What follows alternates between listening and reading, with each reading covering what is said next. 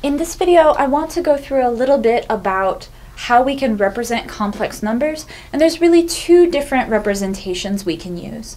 So one representation is going to be the one we use the most, which is in fact going to be this sort of representation where we have two terms, one explicitly has an I in it. When we write a number this way, this is assuming that A and B are real.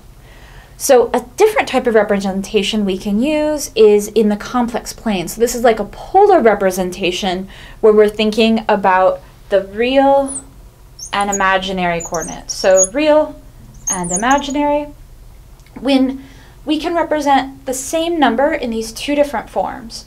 So this is like saying this is A and this is B, and our number is here.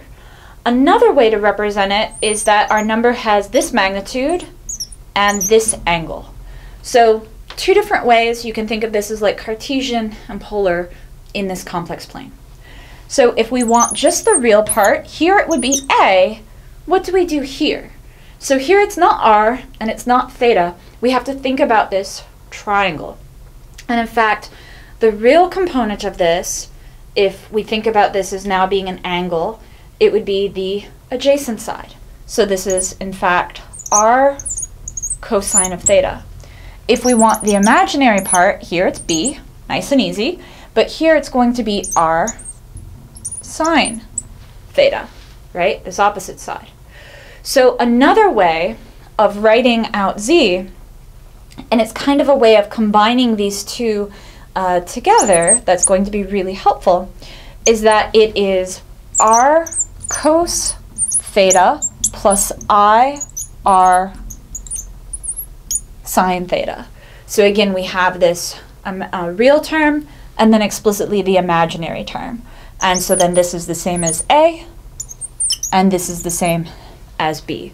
So you can go back and forth between these two different forms.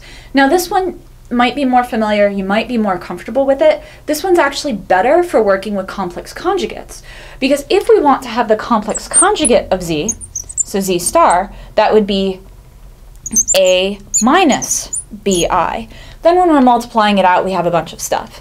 Notice for the complex conjugate in terms of this polar, since R is real, nothing happens there, and this is e to the minus I theta.